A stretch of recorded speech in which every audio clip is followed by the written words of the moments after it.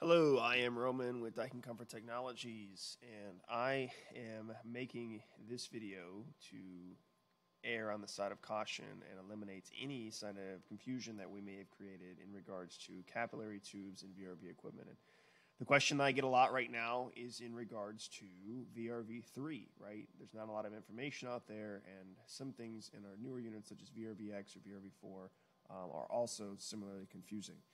You may go on the parts database or order a capillary tube for a specific model number unit, and they say they don't have it anymore, right? And you're like, oh, what the heck do I do? I'm going to show you what to do, right? My job is to not only assist with technical service issues, but also help educate everyone so that you guys can make decisions out in the field in a short amount of time and also with extreme accuracy to prevent future failures. All right, so let's dive in. So the first thing I want to show you here is I have a unit. Let me make sure I've got the right one here. Let me put these side by side for you. All right, on the left-hand side here, I have an RXYQ96 PBTJ. I was told that the capillary tube either ruptured or is plugged. So I go over here to my parts diagram layout, and I find my capillary tube. There it is. But when I come down here and I look, I slide across, and there is no details, right? I can't select it. I can't order it. I can't even click on it. I go over to the right. Well, maybe I can find some specification information, and there is nothing. What am I supposed to do with this, right? I'd have to reach out to my parts bank and get more information. Yes, that is what you should do, right? In the meantime, we all live in the world of real. They may not get back to you right away or, within a week or so. Depends on how busy they are. Or, worst case scenario, they find your part, but it's out of stock. What do you do next, right? You don't sit around and wait, right? We're going to take action here. So what I'm doing is I'm reverse engineering it. When we look here, we have an RXYQ 96 PBTJ. That means this unit on the left-hand side is a heat pump. This unit here on the right-hand side is a heat recovery. You notice that they're both the same tonnage.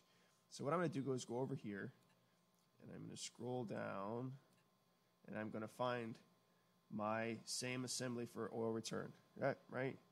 Look pretty similar, right?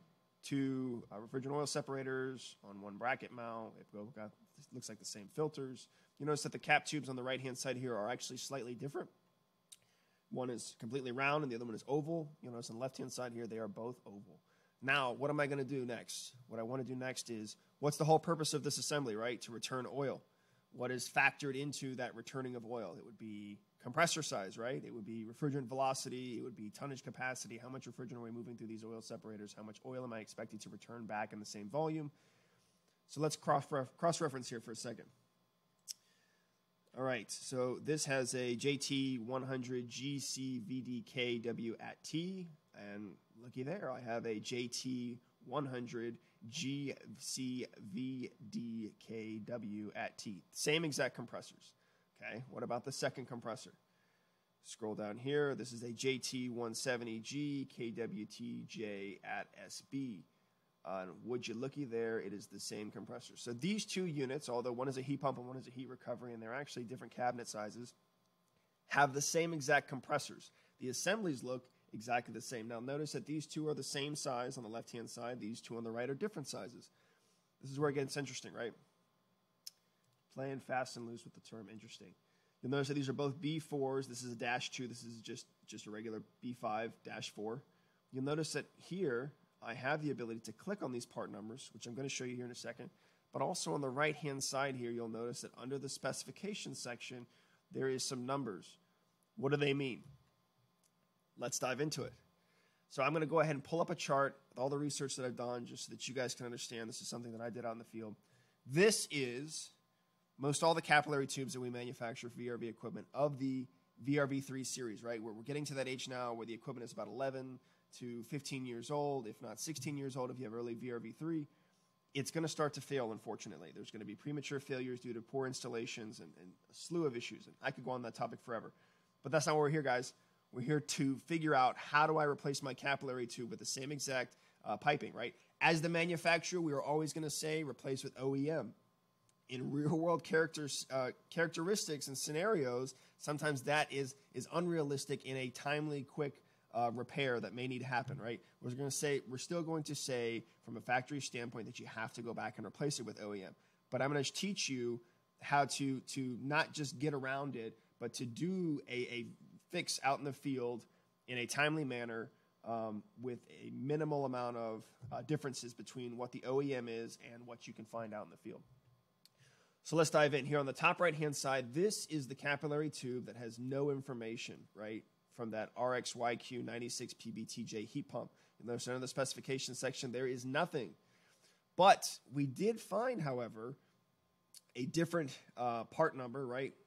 The knit in is 6, it's just one more extra. That's actually the same pipe, the same capillary tube and a similar unit of that model. But we're going to get to that here in a second, okay?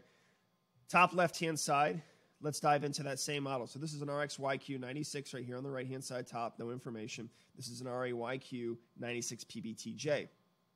You'll notice that those numbers there, they don't make a whole lot of sense. These numbers are actually in millimeters. So if we take this millimeter to inch conversion, this is what you actually get, guys. Your OD is 0.078 inches. Right? That's your outer diameter. By inner diameter is 0.039 inches. I recommend that you get as close to these numbers as possible. I understand that it may be impossible to get something this close because sometimes the metric system converting over to inches, we don't really manufacture anything specific like this down to that level, but you can get pretty close. The last number, that 470L that you see there, is your length. That is the length of your capillary tube. Now, I understand that it's wrapped up about 4, 5, 6 times, right? But if you were to unroll that, which I don't recommend, if you were to unroll that, the length of it would be 18.5 inches. Right? Remember that our systems are manufactured and engineered in Japan, guys, and so we're using the metric system. Here in the U.S., we use the here we go, imperial system, right? We're doing actual inches or English standard or whatever the hell you want to call it. With that being said, this is your capillary tube that you're going to find in your common parts store. Let's go down to another model here, REMQ 120 PBTJ. This is a 0.078 inches, right? Outer diameter, you'll notice exactly the same. Inner diameter is 0.039 inches, right? Outer diameter and inner diameter, why do they matter, right? When you have the outer diameter measurement and you have the inner diameter measurement, this is all about wall thickness, right? We're saying that the capillary tube has to have a specific wall thickness as well as a specific amount of opening on the inside for volume and flow of oil back to the compressor.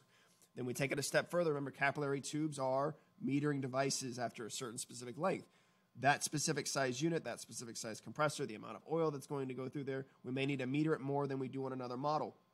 So because of that, this one you'll notice is 46.45 inches long instead of that 18.5 inches long. Same exact cap tube in diameter on the outer diameter and inner diameter. However, different lengths.